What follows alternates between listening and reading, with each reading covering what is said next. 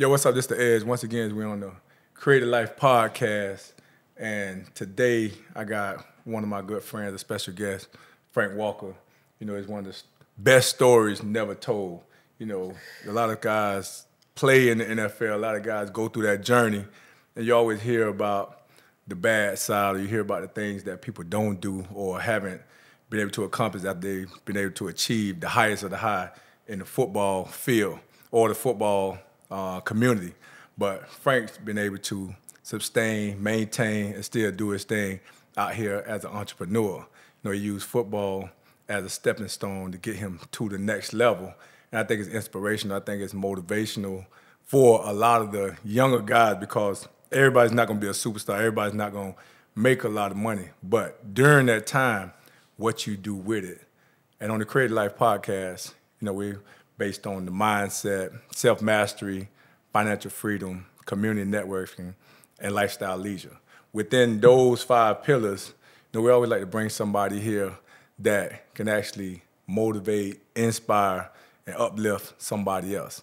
And today we got Frank Walker, one of my good friends that is an example of what it's like to go there, do what you got to do when you get there, but also take advantage of the situation and make life better for you, because so many guys come through and they have an opportunity to play the game, but it usually ends, you know, with a sad story, or people end up looking down on you. But Frank's been able to sustain, and for me, you know, that's a big thing, because, you know, you're always telling guys about the pitfalls of being a NFL player. You have all these expectations. You're thinking about all this money that's made, but the reality of it is, it's not what you think. And Frank's a living testimonial to everything that I just said. Frank, appreciate you coming on Creative Life podcast. And, you know, we're here to let you actually inspire some others to actually do what you got to do to get where you want, because your road is not the normal road, or it's not the road that a lot of people have traveled and were able to sustain. So with that being said, you know, like, what separates you from all the other guys? You're in a locker room and you played on 4 different teams. You played for 9 years. What separates you from all those guys that have played the game? The biggest thing for me, I would say, would be work ethic. I've always had my foot on the ground as far as, like, every day finding something to get better at. And also just thinking about, like, for me, it was like I wasn't the only person depending on me. You see what I'm saying? Like, my whole town was depending on me. The whole town of Montgomery. Tuskegee. Montgomery. Which Yeah. way? Tuskegee or Montgomery? I'm Tuskegee. Tuskegee. Yeah, so the whole city was depending on me. So, man, like, I enjoyed the pressure. I enjoyed, like, the way people smile when I came home. I enjoyed people really enjoying being able to say, hey, that's a product of our environment. So it's bigger than yourself. Oh, man, for sure. You know, But you went into it, you know, a lot of times it's about self, but you went into it with, I'm going to take Tuskegee and put it on my back? Or how many guys came from Tuskegee, actually, before you? So Anthony Mitchell came. He won a Super Bowl with the Ravens, I think in like 2000 or something like that. Then we had Drayton Florence. He came out with me. He went to the Chargers. He was the first rounder. Second rounder. Second rounder? Yeah. Played for the Chargers? Played for the Chargers, yeah. And Demetri Patterson. He came out and he went to the Dolphins. I think he went as a free agent. So you had this Tuskegee on your back, but going into it, you know, like you got all these guys that play the game. So you went into it just like, hey, I'm going to represent for Tuskegee. Well, so when I went in, it's just like, you know, of course it's about mama off the rip. Yeah. So, most guys come from single-parent homes. Yeah, so for sure. Yeah. So, like, I came from a single-parent home, and, like, the biggest thing was offering a better quality of living for my mom. You know, so, like, with that being said, like, it was an easy thing for me. When I went to training camp, I bought every piece of clothes I had. They like, bro, you bought too many clothes. I said, I ain't going back home. Oh, so you made it clear, like you here, like it's man, no plan B. This it. This it. So tell me, okay, go back to your draft. Where were you drafted, or what was that process like? Coming from an HBCU, like I had a son that's at the HBCU, and you have so many guys that go to a HBCU, and the road is a little bit difficult. That's not easy. I went to a PWI. When they say a PWI is a predominantly white institution, so when you hear the word PWI, no, that's what a lot of people referring to for the people that don't know when somebody says PWI. But you went to a HBCU. That's not easy. So like we miss all the perks. So every perk you think you had at the PWI, like we don't have it. Like I got one pair of cleats for the whole season. The whole season? The whole season. Everything else after that is funded by mama, like being straight up, or by me. Like more than likely by me, but like as far as like the school goes back then, like man, it was like bare minimum. Like the football field was like So rough. why go to a HBCU if you know you got to go through all that? How many options you had? So coming out, I had 33 offers, but like only one offered my mom to be able to see every game. And that was So you made it based upon everything was mom based gotta around go to the mama. game. Yeah, everything. Like that was my everything. Still is, So for me, like I based it on mama.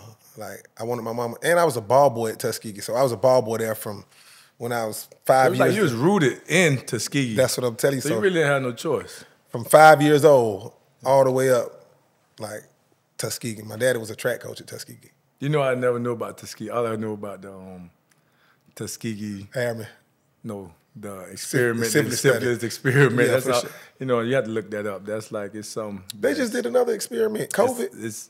But the Tuskegee one, the one that stood out. That's when I learned about Tuskegee until we linked up and I went to Tuskegee with you. Oh yeah, they love you down there, boy. Yeah, no, you took me to the Rose. Anybody know about the Rose? With the Rose. I was at the Rose. I went to the Rose, but no, that's pretty interesting. But I can kind of see why you went to Tuskegee. But knowing that, as a person that's trying to get to the NFL, and knowing that the track record of people getting to the NFL, it wasn't an easy road. That says a lot about you as a person to make that decision to say, I'm going to get to the NFL. Or did you go there saying, I know I'm going to get to the NFL, or it just happened that way? So my senior year in high school, I was very intelligent, and I got accepted to a math and science program, accelerated math and science program that summer. And so I won the program, top performer there, and we had to do a presentation on what we want to be. And like, And you said football player? That's it. That's all you want to be? I'm talking about nothing else. So when I went to college, I remember like yesterday. You got to be intelligent and say, okay, I want to be a football player, but I'm going to go where no football players go to the NFL. Because to me, it's not predicated on where you're at. It's predicated on what you do. So you got to say that. You got to say that again, because a lot of times these kids, they pick to go to these schools, and they're actually willing to be a backup to go to a bigger name school when and I know from actually being and experiencing it that it doesn't matter if you went to this school or that school. It's a matter if you can ball, if you got that it factor. You got to have it in you, man. Like, that's the biggest thing I tell people all the time. Like, so first day of college for me, man, like, I literally went in my dorm, I said a prayer to God, and the only thing I said, hey, God, listen, I don't drink or smoke. If I keep that through college, let me go to the league.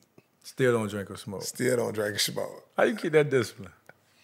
Like, you can't miss what you ain't never had, honestly. So for me, and then, as I got older, I got more interested in the money that those things make. Right. So, like, as I got interested in money, like, I ain't never had it. Like, I don't need to start now. Yeah. But for me, like, that was the biggest thing. And then, like, from there, it was just straight grind. Like, if I wake up at 5 o'clock in the morning and everybody else sleep, I go work out.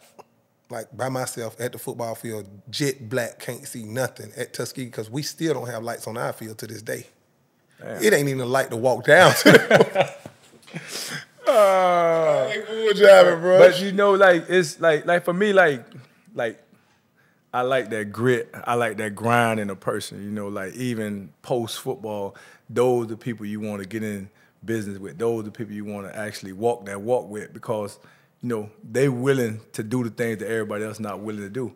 And for you, you've been doing that all the way from high school to Tuskegee, and you was able to will your way to the NFL. And to get 9 years, because the average NFL player, that's 3-4 years. I think it's like 3. They got like 2.7 or something. Oh, it done went down. Yeah, so they chopped to make 9 years, that says a lot about you as a person, especially where you coming from. But you wish more kids or wish more younger people had that grit. And then nowadays you fast forward to, it's totally different. It's totally different. But when you see somebody like yourself, you know, what are some of the things that, or can you notice in these kids? Do you notice Frank Walker? Can you see it in them from just being around them? Yeah, you could pretty much see, like, the kid, like, who really got the pedal to the metal. Like, he's picking his reps. Okay, that's the best receiver. Let me go against him. Like, he don't want to see nobody else. When practice over with, he gonna get him a few gasses in. Like, just because everybody left. Like, I would literally, like, if it's raining outside, I go work out. Like, man, I know these niggas in the house right now. Right. I know they ain't working out right now. That was my whole mentality, just to get one up on But you talking about, but so you was already thinking NFL while you there? At the HBC, you thinking about, I'm gonna get to the next level. Man, that's the only thing that was on my mind. When you asked me why I'm in college, man, like, I'm here for football. Like, that was my answer, and I was very intelligent. That's real football player. And I hold everything. Yeah, did you base your whole schedule around football? Man, I don't care what they put on the schedule. Because if it's football practice or class, I'm going to practice.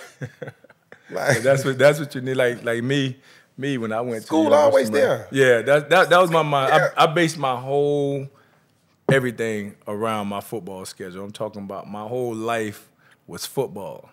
And, you know, of course it paid off, but that's things that I don't see in a lot of these younger kids nowadays. You know, like, they have other priorities, but they have more distractions, but that's still no excuse. But, you know, the ones that base everything about the main thing, you usually see them moving a little bit farther. They reap the benefits. Yeah, and I see that in you. I see that a lot. That was like even today when like even while we're doing business together, even while we're actually even having conversations, you can see it in the conversations. You can see it in the actions. Cause, you know, I've seen you.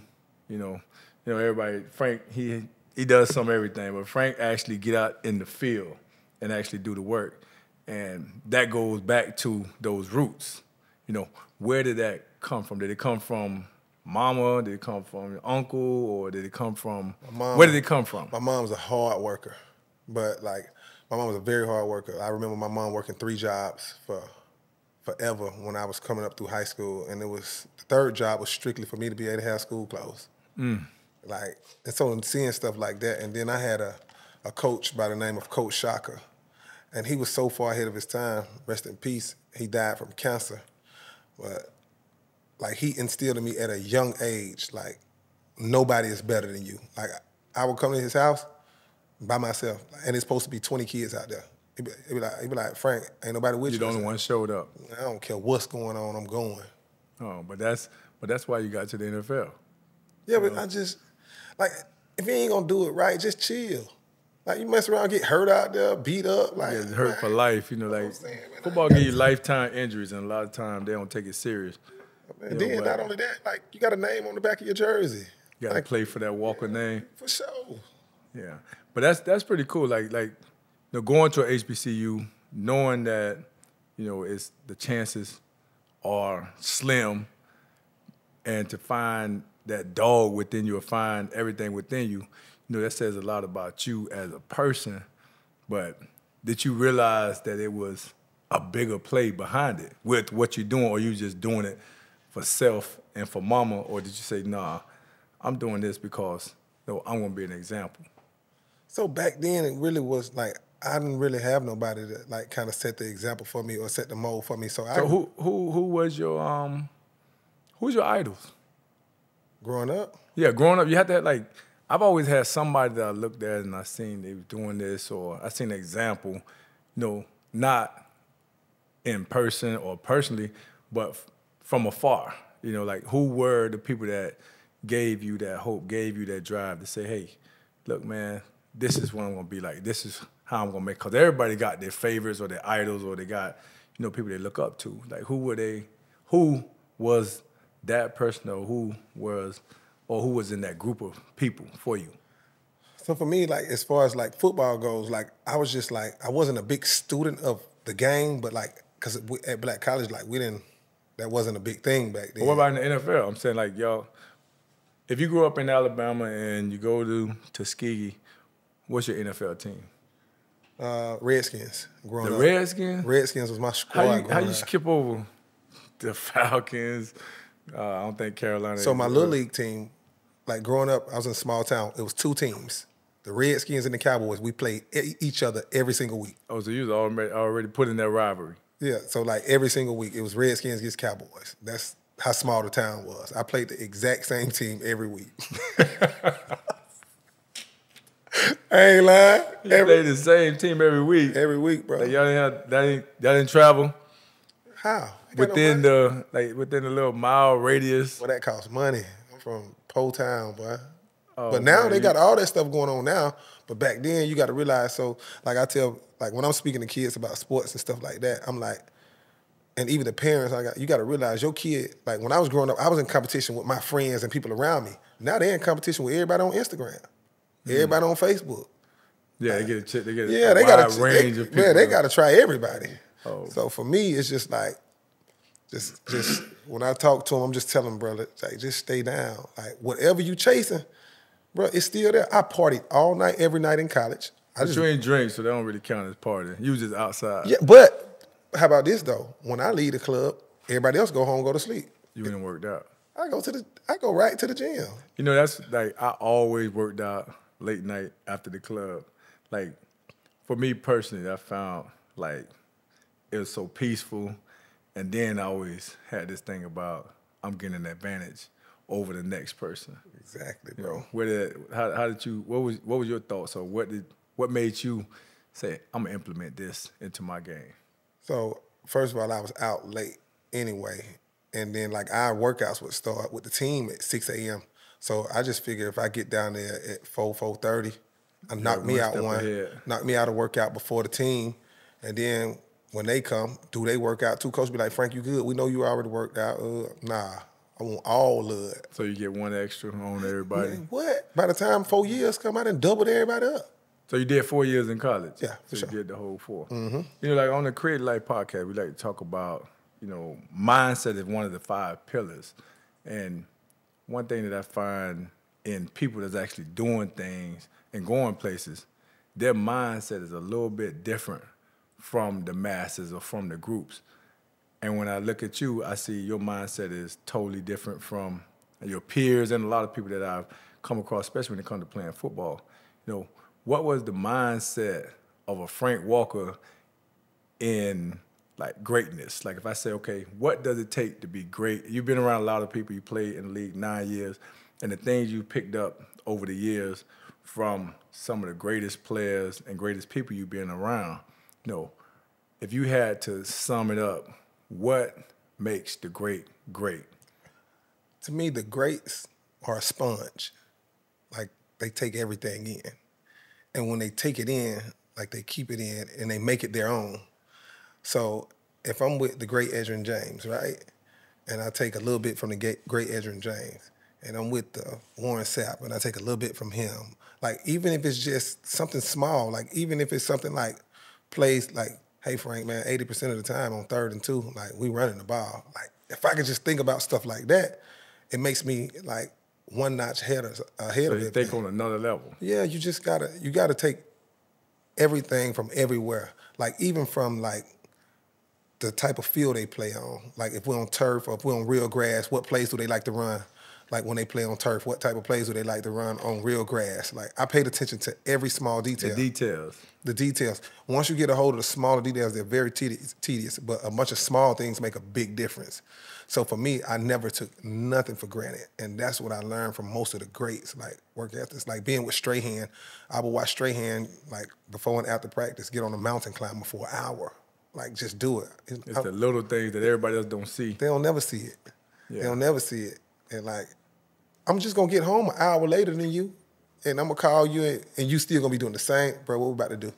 I ain't missed out on nothing. The greats go like that's why I say the greats go the extra mile. They do the things that get them an advantage. It's pretty much like a cheat code. Yeah, they go the extra 2 miles, 3 miles. They do whatever it takes. So when you look at that, when you look at the greats, they always find, like I always call it ways to cheat. It's like it's legalized cheating, but it's the things that everybody else not willing to do. They're gonna put in the extra time, the extra work, the extra hours in the film room that's what's going to separate them. But they realize a lot of time, you get some people, they sit up there and they watch film and they don't know what they're looking at and they feel like it's a waste of time. But you have to have that eye to know that these are the things that's going to take me to another level. And so switching gears from football, you know, a lot of people may not know, me and Frank, we do business together. We are business partners in certain business ventures. But how do you take what you learned from football and from sports in general and you incorporate that in business, because you've been successful in business? Like, what are the things you took from the sport and you say, I'm going to take these things from here and I'm going to incorporate these in business, and this is why I'm going to be successful? So the biggest thing is team. Together, everyone achieves more. Team, you got it all together. You got the whole acronym together. That's the biggest thing. Just think about it. Like, you couldn't rush for all those yards without the offensive line. Yeah. It's the same thing in business, bro. Like, if you're missing pieces to the puzzle, I could promise you that the business is gonna not be right. But a lot of people don't, like, I say, man, if you get me a group of athletes that have played depending on other people and take their egos out of the way, I'll take them versus any business person and run a company up. See, but the only thing about, I'll be honest with most athletes, they don't want to do business till it's too late. I agree, but I'm saying if you get the right group. Oh, for sure. Right. Because you've been already kind of molded to depend on people. In business, you got to depend on people. And not only depend, you have to be accountable. Held accountable. Held accountable. It's an accountability thing. So, like, if you hit me and say, hey, Frank, like, we got to make sure we get this done for that. Like, I don't even think twice about it. All right, let me just go and knock this on out. Like, right. That's just the way it is. Like, so for me, like, that's the biggest thing that translates over to football. Like, making everybody feel like they're an important key player, like, in the business. Right. Like, you're just as important as me. And, like, don't worry. Like, you wiping off the counter, don't worry about it. I'm going to sweep the flow. Like, it don't matter. It don't matter who business it is. Like, for me, like, I just want to make everybody feel like we're all one nucleus. Can you walk in a business and look at it and say, like, I can see why this is failing and I can see why they're successful? Are you at that point in life? I can tell by, as soon as I walk through the door, I can tell by the first person I see, if you're a greeter, like, if your greeter don't have the right attitude, this business is not going to work. Right. Your greeter has to be the most pleasant person that you have at your business. But a lot of people don't understand it. You got a lot of people that they think I, and as athletes, you know, I found it, like, it's kind of consistent. The team player, they understand the power of the team. But in business, once I entered the business world, I see a lot of I, because they have a lot of people that's quote unquote beneath them or people they hired or brought in. But, you know, when you've been on good teams, you understand your role. And I've seen a lot of people fail in business because they don't understand their role or they don't want to accept their role. And those things, it actually kind of hurts the business in a sense, because sometimes people are being successful, but they could have been even more successful if they would have done those things. I agree with you 100%. And so when you seeing those things, like, how do you choose a business partner? How do you choose, like, okay, I know you're doing a lot of things or you're doing multiple things. Like, how do you choose a business partner and actually choose a business that you're actually gonna go into? So as far as business partner go, the number one thing I don't do is you don't pick a business partner because they got money. Like, because like most, because that's probably, if he's not a grinder, that's all he got is money. So if you don't have no money and, you know, now what are you gonna bring to the table? Exactly. So for me, like, you have to bring like expertise. Like, you have to be intelligent. Like, you have to be well-rounded. You have to be a good person more than anything. I don't want to do business with a scumbag. Like, I want to deal with good people. As long as how do you know the person is good? Like, you get to know them. But that's what I'm saying. Like, business moves so fast. It moves fast. Take your time. Like, how are you gonna get to know these people? Man, listen. If they rushing you, it's a good chance that it's about to be some BS anyway. Yeah, always. That's one of my rules. Like, the con man moves with speed. Yeah, good businesses take time because they have to be well thought out, well planned out, well everything. And also, a good business model is willing to move on without you. You get the system is in place. Yeah, a good business model. Like, if I come to you, like you're a friend of mine, if I come to you with business, like it's like, okay, EJ, this is what we got going on. But if you say, nah, Frank, I'm gonna hold off on that, and like, I'm still gonna do the business because the business has a good model. Right. Like, so that's the biggest thing for me. Like, if we're gonna do business, if you bring a business to me, like, the first question I'm gonna ask you is, bro, like, if this business gonna do all this, like, what you calling me for? Like, you don't need me. What's the reason for me?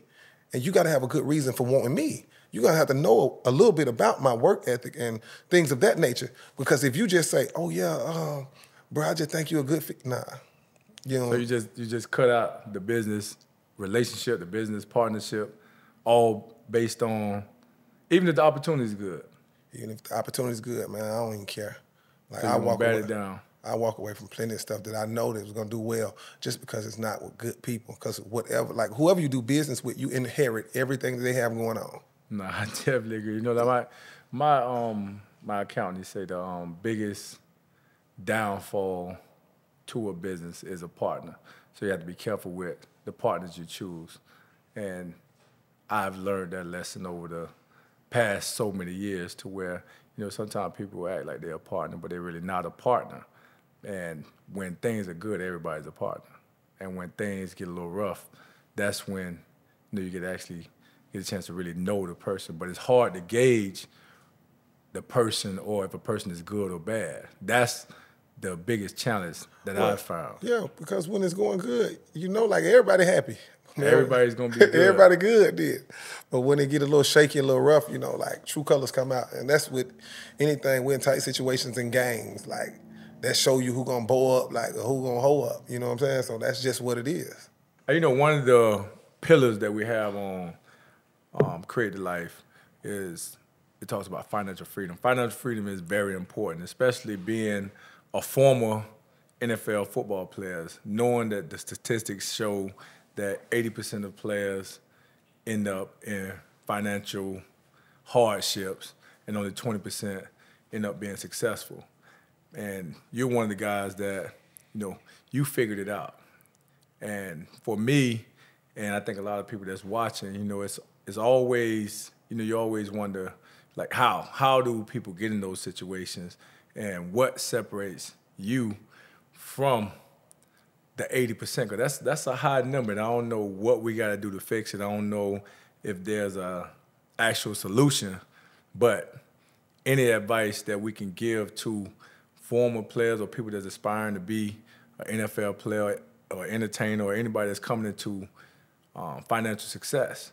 If you had to say, these are the things that you can do that can prevent those things, what are some of the things that you would say or you would suggest to a player or a person that's coming into financial success? The first thing is representation. Like, so when I say that, your agent, like, those are really the people who guide you with your money, like, coming into it. You're trusting them with your contract negotiations. But your agent is not your financial advisor. But that's what I'm saying. When you get a good agent, though, like, they advise you in life in general. See, that's what got me my agent. That's how I picked him. My agent, like, everybody else was calling. But when you show up to my mama house, hang out with me all day, hang out with me and my friends all day, like, it showed me a different side of you. The relationship.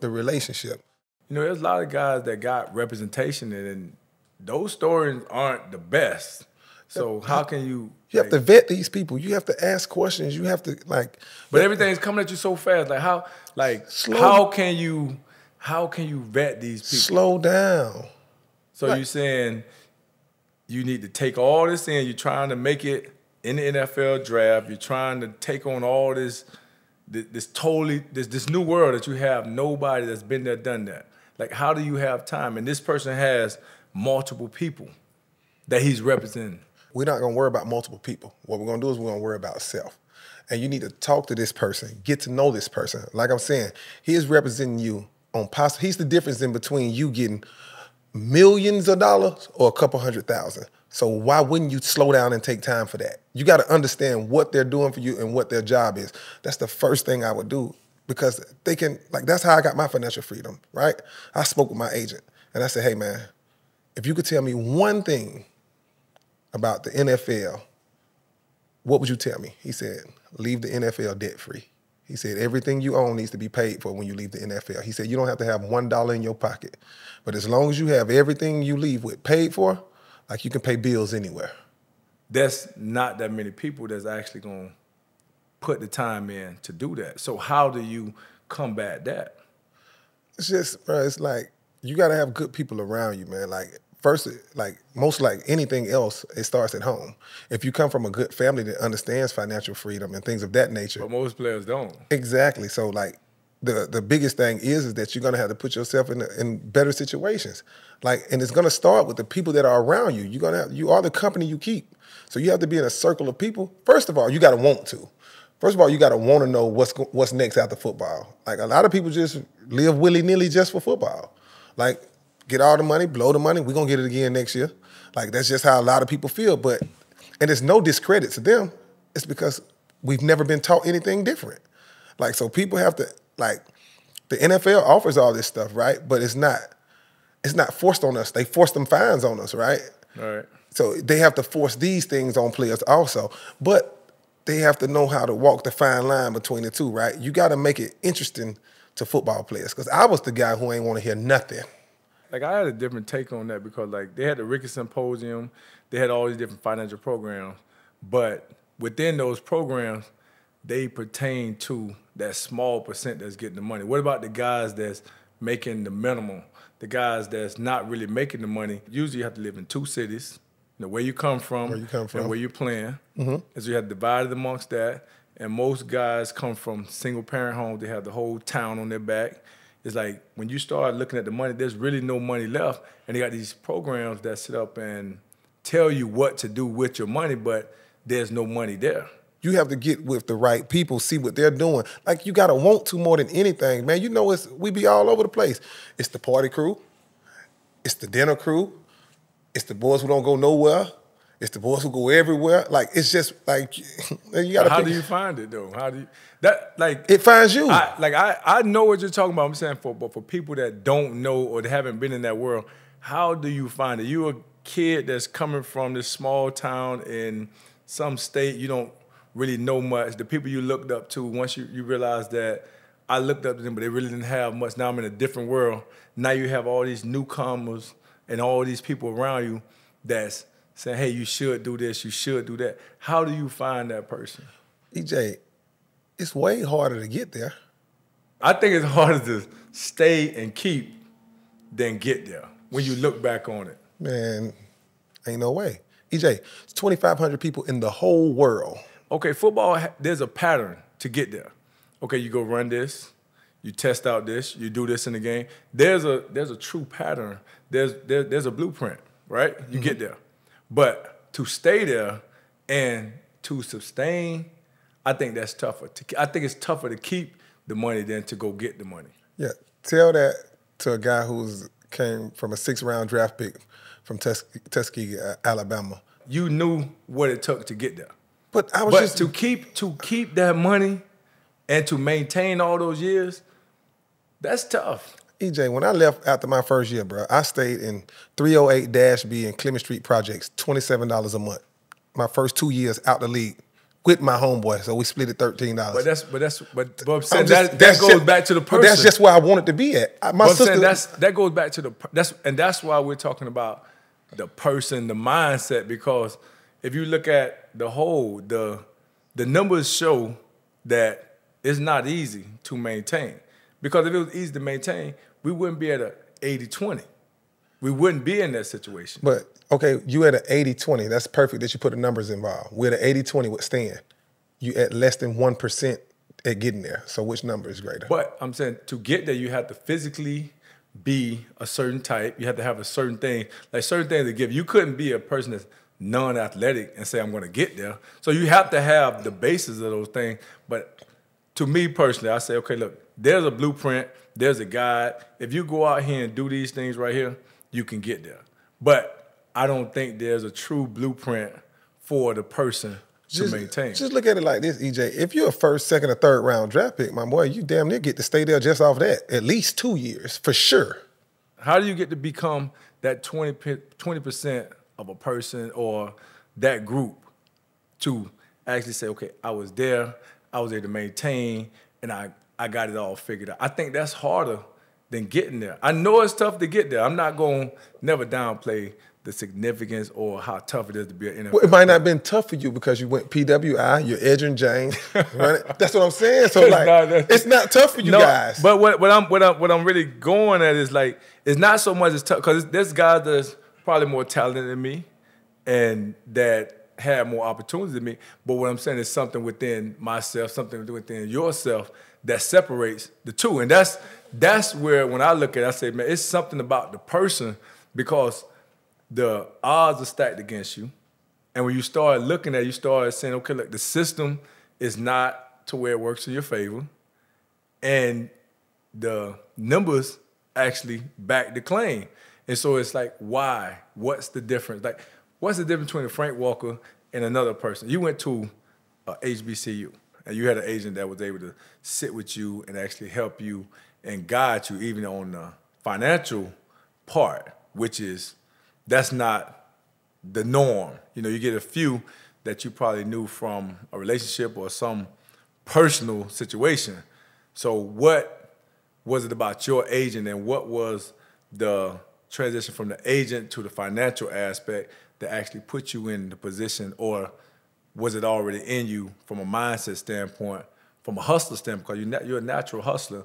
So where did all that tie in together with the agent, the financial, and to help you make those right financial decisions?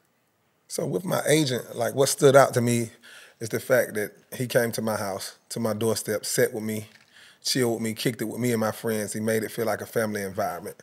So that's what hung me in. So when I see him representing big players like Bart Scott and all those players, and it makes me wonder, like, what did he see in me to want to come to my doorstep? And so for him to come to my doorstep and see me, it meant a lot more than a phone call that other agents made. So that right there showed me that he was as special as I am. Right. Like, he was willing to go the extra mile like I'm willing to go the extra mile. So not all agents do that. Yeah, not all agents do that, you know, which is understood. You know, everybody have a different business model. Some people like to have those relationships with people who they do business with. As far as like the financial aspect, like, they didn't hinder much financial advice. His biggest thing for me was, like, at the end of this, just leave debt free. Don't leave the NFL with house notes. Don't leave the NFL with car notes. Don't leave with any of those things right there. They gave you some good nuggets. Good nuggets to take with me. And take with you. They've never called me and say, hey, you should put money into this. You should put money into that. That advice came from my stepfather. So what, like, with your stepfather has a history of doing business, or what made you, because we all grow up with people who we assume know what they're talking about. But when you enter the NFL world and you enter this money world, I found it's a totally different world, you know. Agreed. And the people who I knew in the past, they knew nothing about these high numbers. So what gave you the confidence or the confidence in your stepfather to say, look, I'm gonna follow his lead? The way he took care of me, I wasn't his kid, right? So that right there, I keep telling you, you got to dig into character of people. Like, for someone to take on a family that's not his and provide for it like it is his, like, that right there tells you the type of person that they are. And even with him, like, he was the light man. Like, he was the city's light man. But he made good business decisions with his money. He bought houses. And so he just said, hey, Frank, you know, every time so he kind of figured it out and just kind of put you on the game? Well, he just introduced it to me. He said, hey, this is what I do. I get this money every month. Like, when nothing else work out right, I know on the 1st or the 5th, this money coming to me. And I just kind of like would have money sitting around and just be like, you know what, I'm gonna go buy a house today. Call him, hey man, let's go look at some houses. We go ride, look at a few houses, grab 2, 3 here, 2, 3 there, and just kind of went from there. And to this day, like, those houses, I don't know where the money go. Cause my mama don't let me, I ain't seen it since I had the houses. But I do know one thing, it ain't spent. Right, for sure, right. Not dealing with my mom. It's not spent. You know, real estate one of the best investments, you know, all the time, man, for him to put you on that. But then now you go back to the NFL world, you know, where you're in the locker room and you're around the guys. You know, what made you stand tall and say, look, nah, I'm just going to do my thing over here because I have that. But they have a professional Because most of the guys, they have these financial advisors that are these so-called professional college grads. But you got somebody over here that you trust. Like, when you look at that right there, how did you even interact with players, or how did the conversations go when you're talking to another player they don't have a stepfather like you, and they're trying to say, hey, Frank, I want to do business. I want to get into business. You know, how do you guide them knowing that you're not taking the traditional business model? Now or then? Then, right then, because you was in the midst of it. You was in the fire. You put your money where your mouth was at. You just out there and said, look, I'm getting behind my stepfather, and I'm following this blueprint. You know, and in every locker room, everybody start getting to that point and say, hey, what's going on? They want to learn. They want to know about investing. And they usually have a financial advisor that kind of steer them this way or that way. You're like, where did the conversations go when it came to Frank Walker and a younger guy coming to him? So, man, it's kind of, so, you know, like when you're not the highest up on the totem pole with money, like people don't really come to you for advice, for money advice. Like if I'm just being completely transparent with you, right. Like people tend to come to me for other things, like what they saw on the outside, you know, like, but as far as advice goes, like we had a few guys that I would interact with, and I would just tell them, man, you know, don't spend it. Like until you figure it out, don't spend it. Like that's the biggest thing. Hold on to all you can. Like cash is king. Like don't spend it, don't spend it, don't spend it. Like intake more than you put out. Like, and that was the biggest thing I could pass on, because you got to realize, like, I was from Tuskegee. All I knew is what I knew. Like, my whole business model while I was playing football is gamble and beat these fools so I can go buy something. I go buy me a house with it, like, for real. Because you know how it is. People making, I'm in there, it's my best bud was making $1 million a week, $1.5 million a week. So, you know, like, one of the other guys lose $20,000, $30,000 a week. He don't care nothing about that. But for me, I get the extra dub. Like I'm calling home. Hey, any houses out there? Let's stack them up. Like, so it was just the way I moved, like the way I maneuvered. Like I wasn't never really caught up on I gotta have this, I gotta have that, because I got this, I got a mouthpiece. Like the only reason you wanted all that other stuff is to you know, go chase the clubs or chase a little action, whatever you're trying to do. But like I can get that just by talking. Like, so I was cool on that part. So for me, I wasn't like, I led the pack. Like even when I was playing in New York, bro, like you'll be amazed at how they let me maneuver around the city. I won Will Peterson, I won Will Allen, the boys making $8-9 million a year. I won none of that. But when they came out, they had come with me. Cause you Frank. And you got that. Well, just because I treat people right. Factor. I treat people right. But that's the thing we look for. Like when you talk about the creative life, you talk about somebody that's able to, you know, stand tall amongst everybody else. Oh yeah, for sure. Because it's something in you as a person, something in certain people that's able to be in those positions. And so for my thing is always trying to, you know, get a feel for, you know, how do he separate himself? What makes him different from the other guy? Because a lot of guys play ball, a lot of guys come up with money, because you can see some guys with money, but they still can't maneuver. They still can't make things happen. So when I see somebody that's able to make plays or make things happen, it's something different about them. And those are things we look for. So, yeah, so for me, like, how can I believe in EJ more than I believe in me? That's the dumbest shit ever, if you ask me. So it says a belief in self. You gotta believe in you. If you're gonna bet on anybody, you bet on yourself. Because guess what? Like, EJ might be tired today and might not want to go, but I got to go. You see what I'm saying? So I'm betting on me. Like, that's the biggest thing, bet on yourself. Like, everybody say that, but nobody really do it. They always looking for somebody else. Live it. Man, I'm betting on me, and you know I'm betting on me, EJ. Yeah, we talk outside of this. Like, exactly. You know for sure I'm betting on me. And like, if I say it's gonna work, I don't care how many times. It's not a failure until you quit on it. My shit gonna work.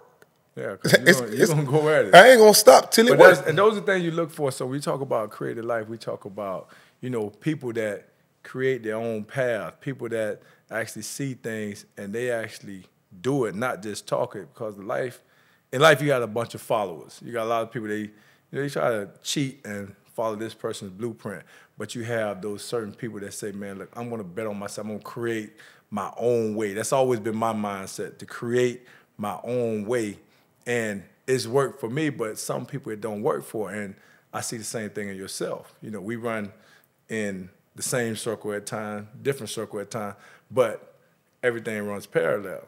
And so when you're seeing people like that, those are the things you're looking for to kind of give the nuggets, to give people confidence to believe in themselves. Because I've noticed a lot of people don't believe in themselves. You know, they want to run with the pack. And when you see somebody like yourself doing that, you know, that's something I got to always give you flowers. Always got to tell you, hey, look, I like the way you're doing your thing. I like the way you're moving, because it's separating you from the pack, you know.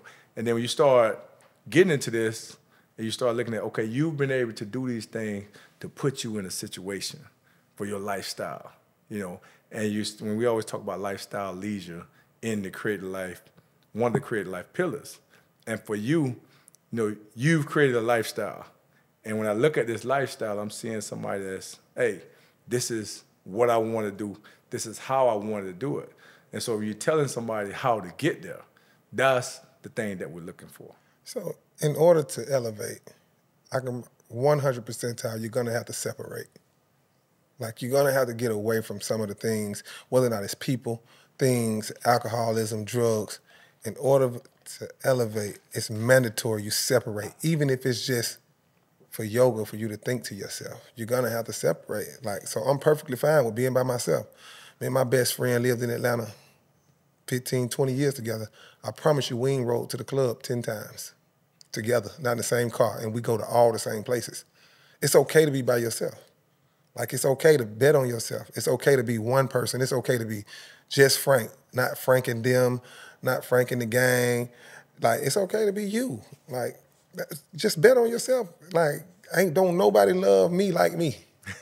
They say your mama love you. Yeah, I know mama love you, but like, I love me. Like I'm always like put my best foot forward for me more than I am gonna do for anybody else. No, I like that. I think that's important. You know, you have to believe in yourself, because you are who you got besides the people that got you. Besides the people that got you, I agree.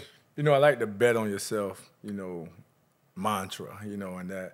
But betting on yourself is all about winning. I say you've taken it to a whole nother level. You've actually created a brand and just call it winning. And when I look at, like, I believe in manifestation. I believe in sitting up there seeing things before they actually happen. And when you talk about winning, you know, like, anytime somebody see you, you see a lot of confidence. Like, you're going to walk around with confidence. And that's one thing I notice about all winners.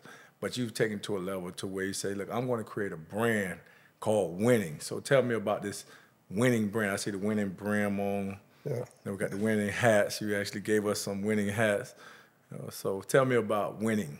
So it's as simple as what you just said. Like, you want to win at this podcast. You want to win at football. You want to win at life. It's the most relatable thing that I could think of for every single person in this world. I don't know not one person that doesn't want to win. And so, like, all I did was visualize it. And when you see this hat, like, even if you're reading it, it relates to you. Even if I'm wearing it, it relates to you. All right. Relates to me. Like, so that was the biggest thing. Like, it's the most common thing. Like, only thing I know is common is winning, that I know every single person is gonna have is trash. So, like, winning is not an option. It's the only option. And you wanna do it in absolutely anything. I don't care if we pitching coins. I don't care if we going fishing. Like, you ain't even gotta say it. But if I got 4 fish and you got 3, I won. we ain't got to say a word. But that's a good mindset. Like, I like the mindset, because like when I think of creative life, it's the same thing. So like creative life, winning, they all run parallel, because it's like I'm talking to myself. You know, like I'm sitting up here betting on myself. When you talk about winning, they all run parallel, because you're talking about, like, this is me. I'm like, if I want something, I got to create it. And I can't go out here and depend on nobody. I agree. And when you're talking about winning, you're talking about, look, I don't care what it is I'm doing, man, I'm trying to beat you. I don't care what we're doing. And knowing you personally, you always trying to win. For sure. So that's what's pretty cool about the whole thing. I think everybody should come up with their mantra or their saying that actually motivates them. Because when I see Creative Life, all I think about is self. I was about to say, like, we all watch the Create the Life movement. Like, you've made it a big thing and a big brand. And, like, people are really trying to create new lifestyles behind just seeing you do that. And it's crazy because I remember us talking about it and it just being, like, on a sheet of paper. Right. Like, I remember those days, and to watch you manifest it into homecoming tours, car show tours, like, you're creating a life around the things that you like to do. And I think it relates, like we said, winning, it relates to everybody. Yeah, but you wanted this to win. Right. You wanted, and like, we're doing a podcast right now. You want this podcast to win, and it's winning. You've had some of the biggest NFL players to the biggest hustler NFL players, which is me. Like, the biggest hustler. Yeah, the biggest hustler. You know what I'm saying? I'm gonna win. Like, you can win. If you see me in there, boy, bet with me. 'Cause I'm trying to win. I'm trying. Yeah, but that's what I like, man. You know, that was dope. You know, everybody got to find their lane, find what drives them, and that's what I found that drove me. That's what drives you, and hopefully this podcast hopefully it inspires somebody to drive them, because it's all about what you do and how you do it. And for me, it's create the life. I try to create the life I want to live. I don't try to do what other people deem. But it does inspire people, though. Like, even though that's the purpose. Yeah, I'm about to say it inspires other people. You won't believe how many people call me, Frank, boy, I seen your boy EJ, he over here, boy, I got to get up. That's what it's about. That's what it's about. But EJ on boats and everything. Yeah, bro, he on everything. But that's what it's about, because like me, I take the financials out of the picture. Like, what would you do if you didn't have no money? If I didn't have no money and I wanted, not no money. If I didn't have money issues, what would you do? You know, and that's where I look at Creative Life. Like, I look at Creative Life as, what would I do if I didn't have this issue or that issue? I would be on the boat. I would be on the private plane. I would be flying here, flying there. And I think everybody can aspire to that. And we want to appreciate you for coming on Creative Life podcast. Creative Life times winning. There's no way we can lose. You know, I got my boy Frank Walker. No way to lose. You know, this is one of the best stories that haven't been told, because my boy got it out the mud from an HBCU, and he represented that Tuskegee. TU, you know. You know, they gonna HU, you know. Nah, man. You know, I don't know. Yeah. I gotta look that one up, man. I gotta look that one up. But yeah, I want to appreciate you coming on, man. And this right here is just the beginning, because we do business together, we're gonna actually take this thing to another level and bring in some of our business ventures and put them right on this show. And we're gonna give people a chance to highlight what they're doing, and within what they're doing, hopefully it inspire somebody to actually do something greater than what they're doing themselves. For sure.